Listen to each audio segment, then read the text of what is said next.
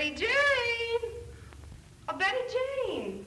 I can't find my yellow glider. Well, you look for it after breakfast, honey. Everything's getting cold. Junior, you might use your comb and brush. Ah, gee, do I drink this orange juice? Mother, I don't want any crust on my toast. Say, you kids, you eat what is set before you and like it. Crust is good for the teeth, Betty Jane. Ah, gee, this orange juice has seeds in it. Henry. What do you want for supper? How about pancakes, Mother? And ice cream for dessert. Huh, Mother? Huh? I was speaking to your father. Huh? What is it? What do you want for supper? Whatever you give me will be okay. You're running the house. Yes, but I'm running it to please you, dear. What do you want to eat? Bacon and eggs right now. I mean for supper. Darn if I know. It's up to you. I don't care what you have. Oh, yes, you do. If it's something you don't like, you'll have plenty to say tonight. Gee whiz, Clara, why do you bother me about what to have for supper? I got enough to do to look after my own business. A fellow certainly ought to be able to depend on his wife to run the house. But I try to run it to please you, dear. Well, all I say is go easy. Say, breakfast is no time to ask me what I want for supper. Gee whiz, I'm all full of bacon and eggs now. What I'm going to want tonight, I can't imagine. Well, how do you expect me to imagine it? Say, you women give me, doggone it, you ask me this question every morning of my life. Looks to me like you get a little system in your work. System? Do you realize how much time I spend every morning planning meals and figuring out what to give you for supper? You know, you're not the easiest man in the world to please. No? Well, you know what I'd do if I were running this house? No, I should like to have you tell me. Instead of having this eternal question come up every morning of, what do you want for supper? I'd sit down and plan menus for 3 meals a day for 30 days ahead. No, I'd make it for 60 days. And as regularly as those days rolled around, we'd have plenty of variation and good food to eat, and I wouldn't have to be bothered every morning trying to think what to purchase for supper. That's what we do in business. I told you that before. Don't see why the same thing won't work in the home. Well, if you think it's so easy, why don't you stay home and try it someday? Junior, fold up your napkin. Ah, gee. Mother, can I have a piece of candy? No. Any little girl that won't eat the crust on her toast can't have any candy. I'll eat it, Mother. Then can I go out to play? Yes, go ahead. Well, goodbye, dear. I'll be seeing you tonight. Goodbye, dear.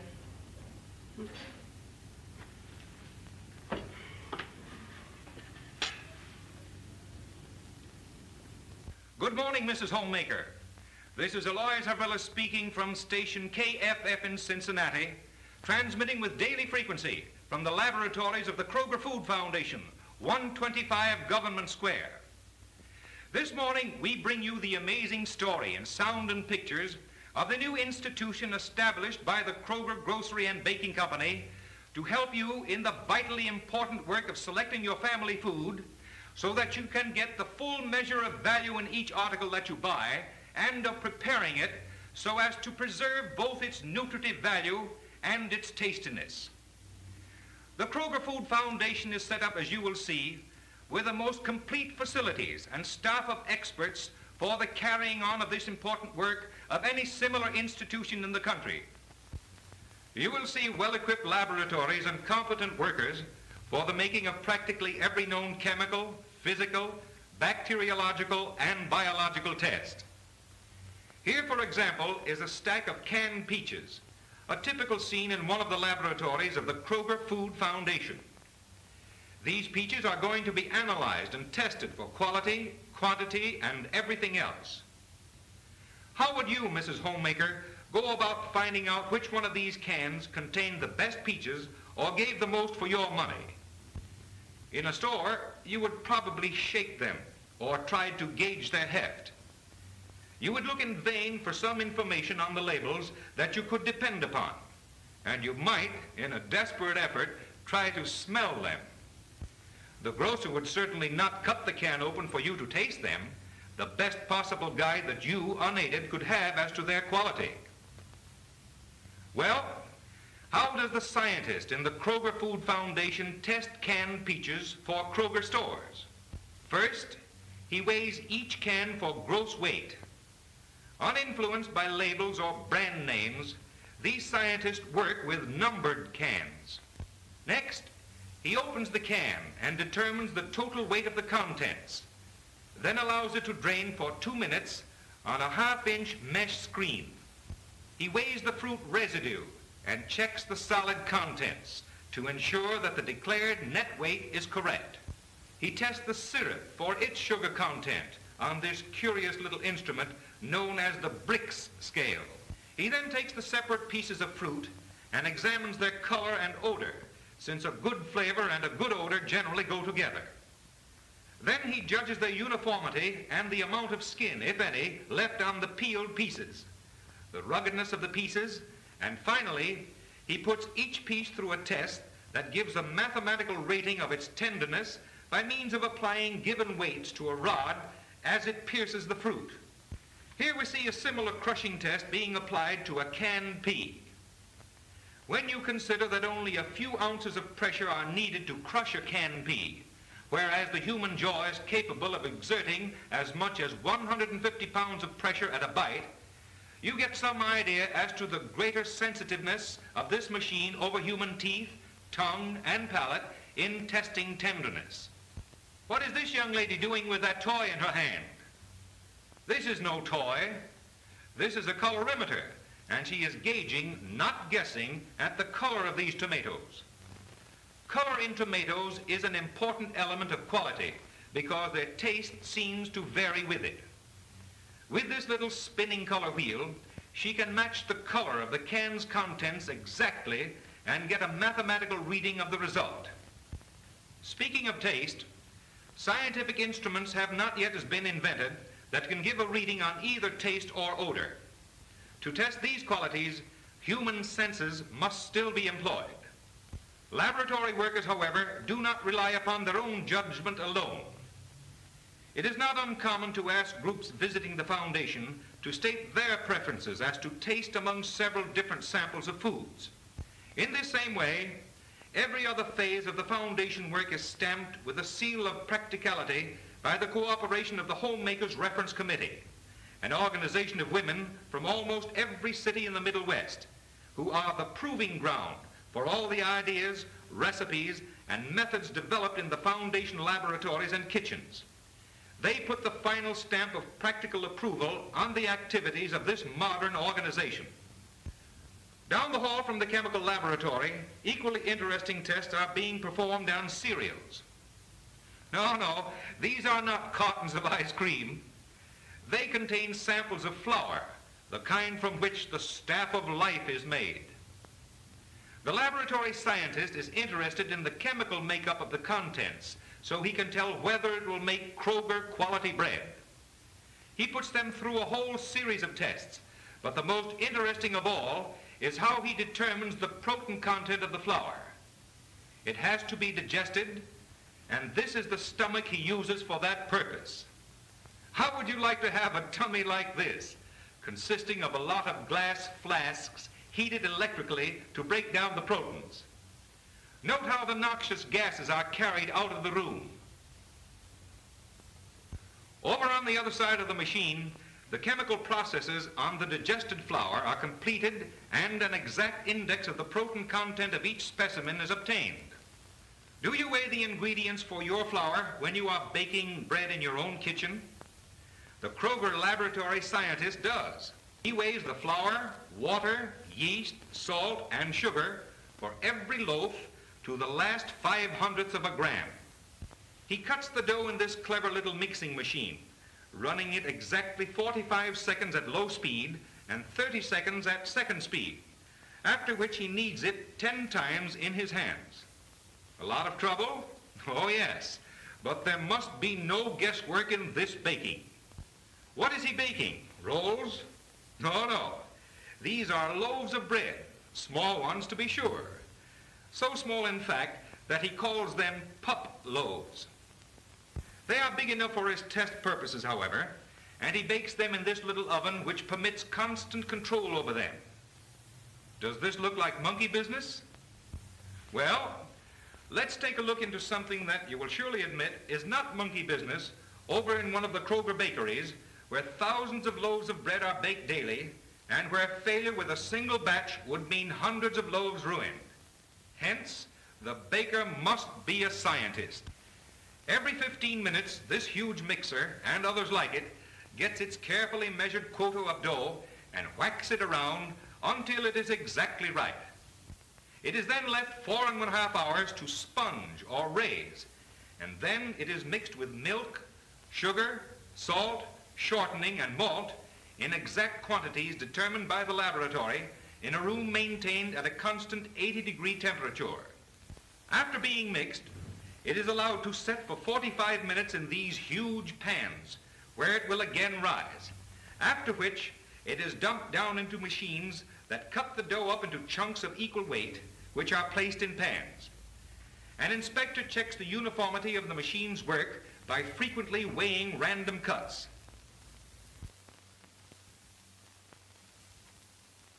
Before they reach the oven, however, they stand for 1.5 hours in this control room, maintained at a constant 98-degree temperature. Then they go into the oven, regimented into beautiful white rows on a continuous moving belt. Partway down the oven, you can open up a window and see how the once dull white loaves have now changed to a beautiful yellow, in delightful contrast to the streaks of blue flame from the gas jets above. Still further down the oven, open up another window, and the loaves are now a golden brown. And here, just 7 minutes further on, they already look good enough to eat. Indeed, they are tantalizingly fragrant when they come out of the oven at the other end after 30 minutes in its constant temperature. It isn't necessary to poke a straw into these loaves to know that they are done, or to taste them to know that they are delicious. If this were not a talkie, but a smelly, your nose would tell you how good this bread is. Another moving belt conveyor takes the warm loaves for a ride back and forth across the big room for a whole hour until they are cool. Then they are wrapped at the rate of 50 loaves a minute, and very soon they will be fresh bread on somebody's table. But wait, let's hustle back to the Kroger Food Foundation, and especially into the bacteriological laboratory. For here, you will see an example of how the foundation work protects the customer in still another way. These workers are studying the preservation of meats in the store.